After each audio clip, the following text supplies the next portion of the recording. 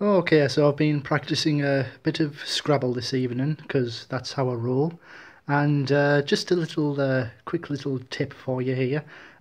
These are all legal words that you can play in Scrabble, except for one. Can you see which one? I'm not going to give you any time. You can pause the video if you want, but it's that one over there, baize.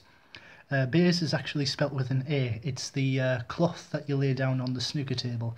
If you spell it with an E and just, I mean, that's fairly believable. Nobody will notice that. Nobody will pick up on it. Until a few moves in, they might think, wait a minute, that can't be right. And it's like, it's too late. You didn't challenge it. It's on the board. I've got the points. So, yeah, if you end up with a selection of letters approaching that, then go ahead and play it. Nobody will be any the wiser.